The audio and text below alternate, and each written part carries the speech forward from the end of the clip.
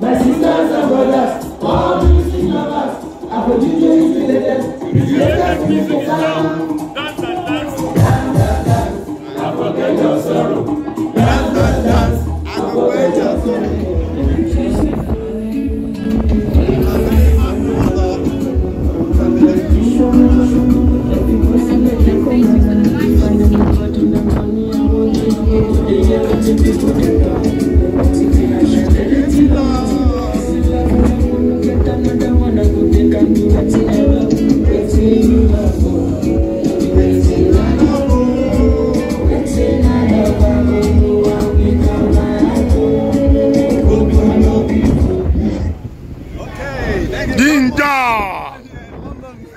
Yes, only at the top here on the cruise. We are cruising it, and we are right here cruising it on the River Thames, London.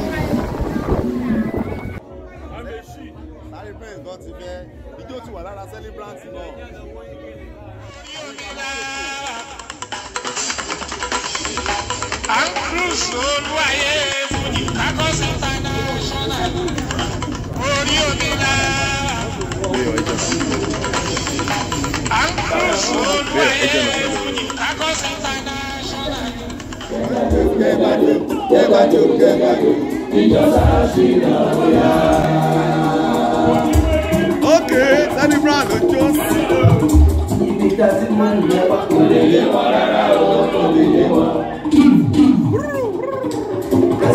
I forget your sorrow. Dance, dance, dance. I forget your sorrow. Dekadu. It just as you know, yeah.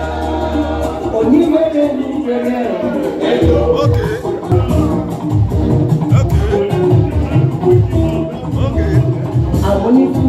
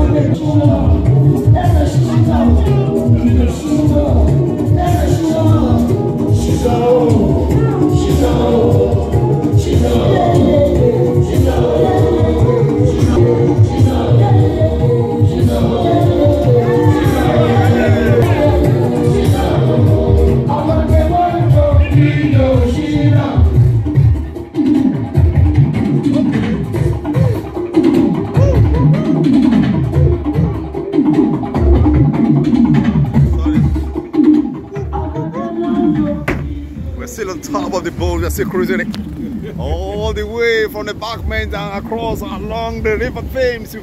We've flown so many bridges, you know. You know what I mean? We're still on top of it on the boat cruising, and the birthday celebration is still going on. Mayor Eziplan, one of his Nigerian fans, is marking her birthday today. Omolola here in the city of London, where we are live. We're cruising it. Let me show you more. Let me show you more. Let me show you more. Don't drop your camera in the sea. We are cruising it. Here we are. The boat is traveling at how many kilometers per hour? We are ready. Where are we now? Oh, we are now, ladies and gentlemen, do you know that we are now cruising towards the Dockland area? We have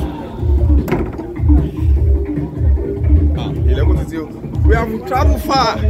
Travel really far. Oh, look at that, the party thing going on.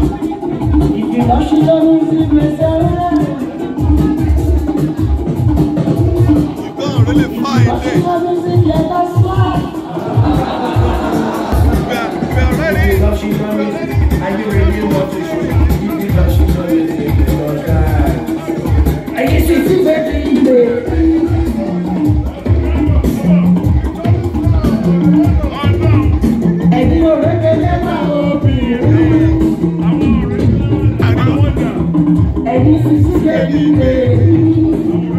So there we are already. We've reached so far. We are now really close to Canary Wharf.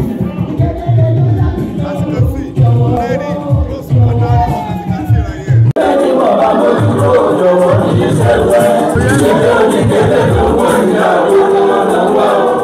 Oh yes.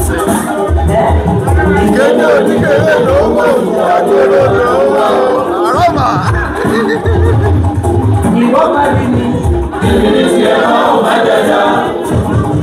The party is actually going on. It's not really far. We're now in the Canary Wharf area. We're traveling all the way from embankment. We're still on the boat. It's Omolola, 50th birthday. We're still living life out there. All that we to say about this event.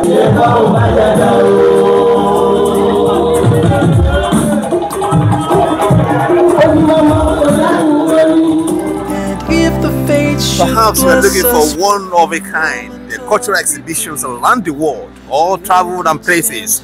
Stay tuned to my channel, KB Jojo Newsbox, where I intend to give you every vital information, updates, interesting places, places of interest, tourism, and about people, culture around the world. Stay tuned on this channel, we promise to give you more.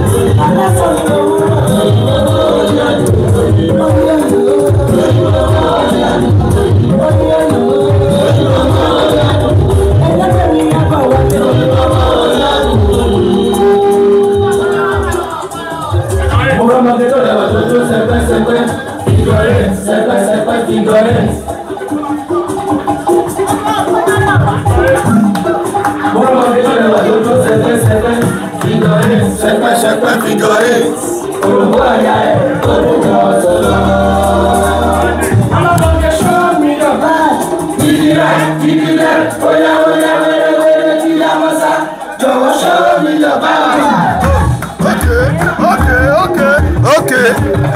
Àti wà mú òní ẹni ẹ. Wọ́n ti bẹ̀rẹ̀ ní ẹ ṣáàbọ̀.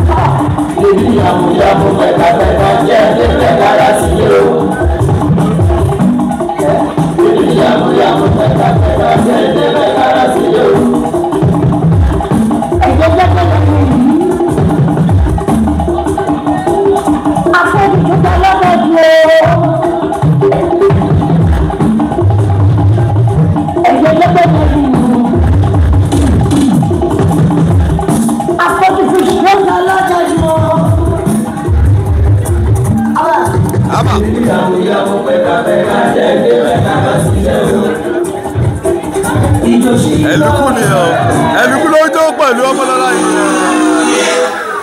Very many happy reasons.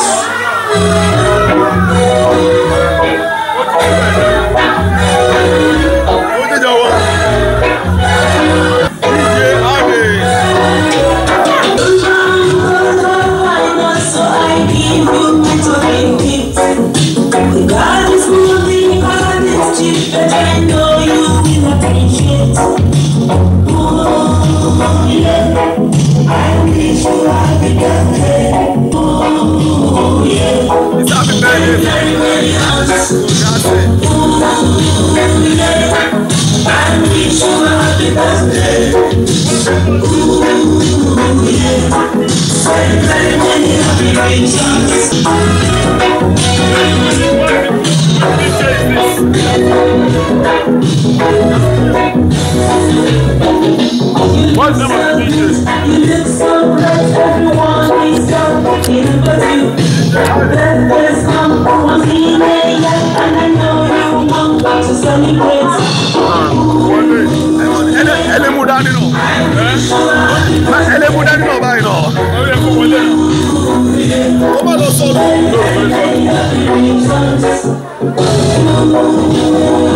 Is there a microphone? No microphone.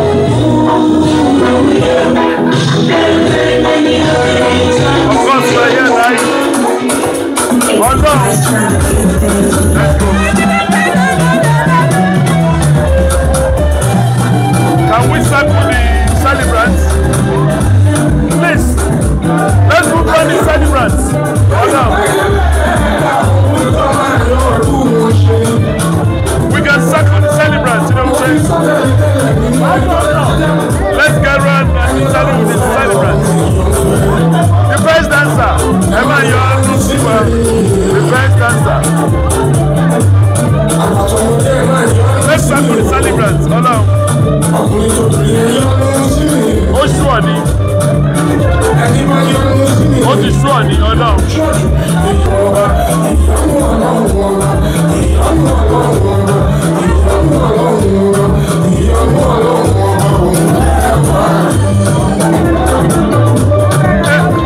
I listen you again.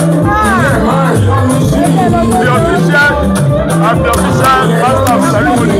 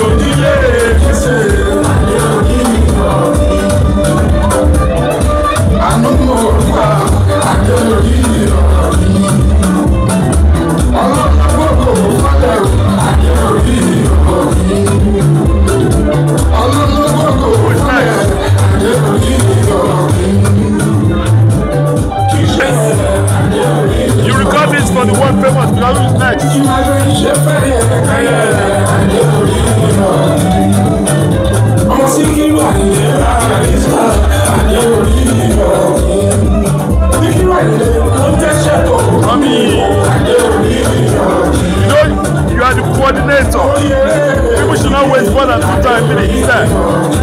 2 minutes.